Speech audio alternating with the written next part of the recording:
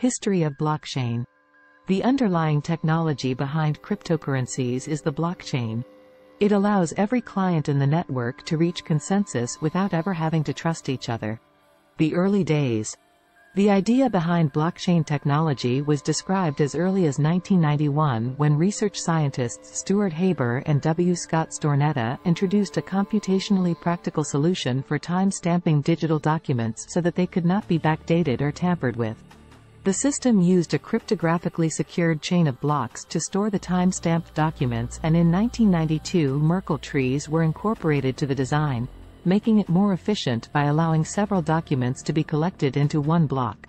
However, this technology went unused and the patent lapsed in 2004, 4 years before the inception of Bitcoin. Reusable proof of work.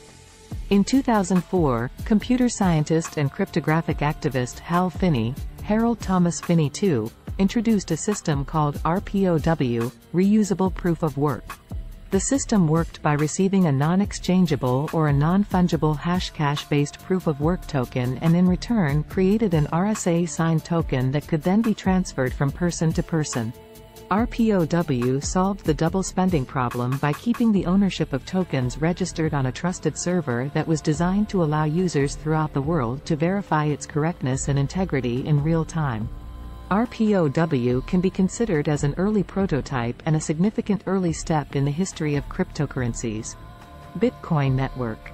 In late 2008, a white paper introducing a decentralized peer-to-peer electronic cash system, called Bitcoin, was posted to a cryptography mailing list by a person or group using the pseudonym Satoshi Nakamoto.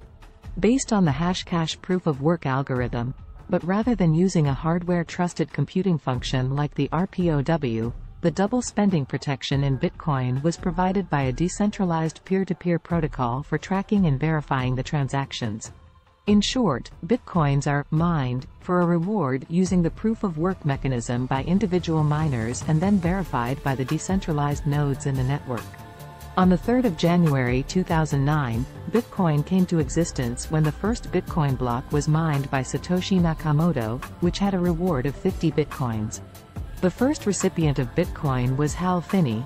He received 10 Bitcoins from Satoshi Nakamoto in the world's first Bitcoin transaction on the 12th of January 2009. Ethereum. In 2013, Vitalik Buterin, a programmer and a co-founder of the Bitcoin magazine, stated that Bitcoin needed a scripting language for building decentralized applications. Failing to gain agreement in the community, Vitalik started the development of a new blockchain-based distributed computing platform, Ethereum, that featured a scripting functionality, called smart contracts. Smart contracts are programs or scripts that are deployed and executed on the Ethereum blockchain. They can be used, for example, to make a transaction if certain conditions are met. Smart contracts are written in specific programming languages and compiled into bytecode, which a decentralized Turing-complete virtual machine, called the Ethereum Virtual Machine, EVM, can then read and execute. Developers are also able to create and publish applications that run inside Ethereum blockchain. These applications are usually referred to as dApps, decentralized applications, and there are already hundreds of dApps running in the Ethereum blockchain, including social media platforms, gambling applications, and financial exchanges. The cryptocurrency of Ethereum is called Ether. It can be transferred between accounts and is used to pay the fees for the computational power used when executing smart contracts. Today, blockchain technology is gaining a lot of mainstream attention and is already used in a variety of applications, not limited to cryptocurrencies. For more information about blockchain and other interesting topics, don't forget to watch our other videos on Binance Academy.